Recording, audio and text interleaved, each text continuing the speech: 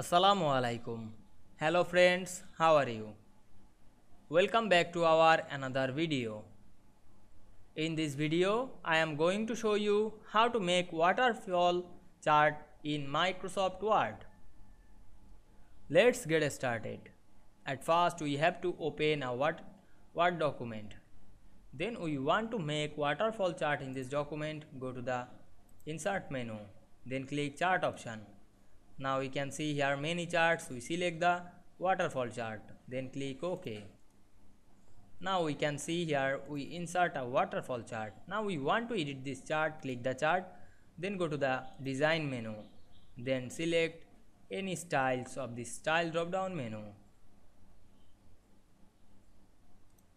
Otherwise you can change the color. Click color option, then apply another color.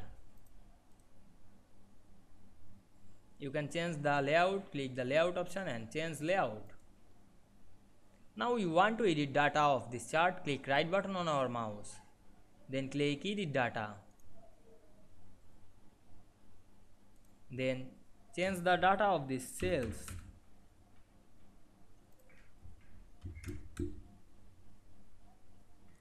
Now we can see here we make waterfall chart in this document very easily. I hope you enjoyed the video. Please like, comment, share and subscribe my channel. Thanks for watching.